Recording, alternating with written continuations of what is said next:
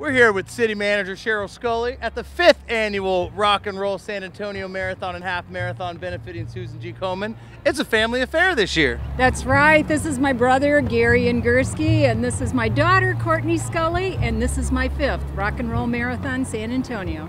Now talk a little bit about, you have been with the Rock and Roll Series since Arizona, to come here in San Antonio to see this race, 25,000 people, 5 years. It's really a testament to this city as a destination. It really is, and we're lucky to see so many local residents participating, and we love it when out-of-towners come and run our race. They love San Antonio.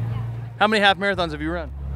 This is my first. This is your first. What did you think? I loved it, and she ran slow with me, so she kept my pace. Hey, it's all about that medal on your finish line, and you're from out of town, right? Yes, I am from Illinois. Illinois. Talk a little bit about San Antonio. How did the community come out for those first couple downtown miles?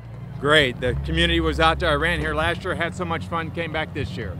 It was great. Crowds the whole way cheering you on. The city manager, just talk a little bit about what this race brings for the community, the economy, and really kind of lifts the overall well-being of the downtown neighborhood.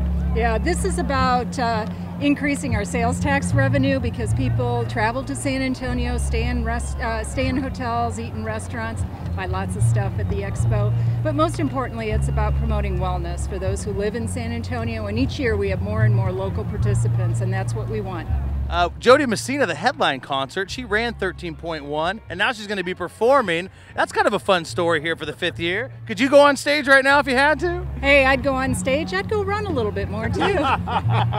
We had a great time. It's just a super race. We appreciate what Competitor Group does to produce this event. It's just fabulous. And congratulations. When is your next half marathon?